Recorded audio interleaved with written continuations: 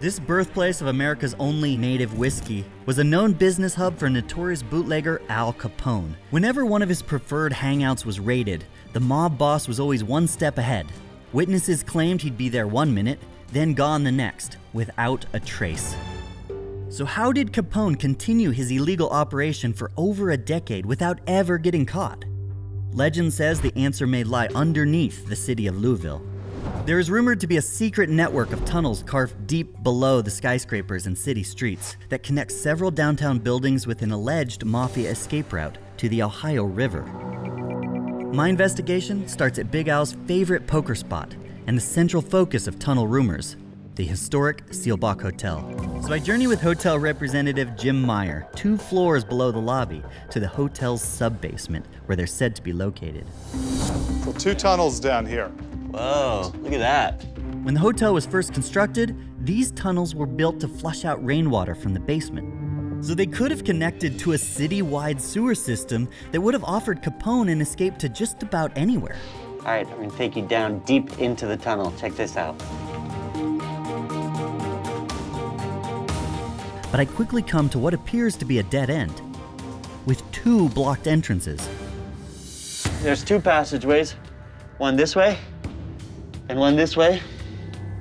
Both of them could lead somewhere. Hold on. Oh, wow.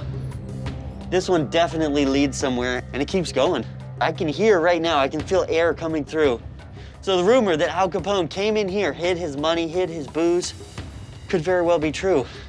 But to confirm these tunnels really keep going, I need to use some of the tech I brought with me. First up, the ground-penetrating radar device. The GPR will emit a pulse of electromagnetic energy into the wall. The pulse will bounce back to a receiver, and the speed and strength of its return determines the wall's density and thickness. And almost immediately, the GPR offers solid clues about what's behind this wall. So you can see clear as day, there's reinforcement 3 to 6 inches. You can see there's rebar in there. The anomalies in the data reveal not only what's inside the wall, but what's behind it. Nothing.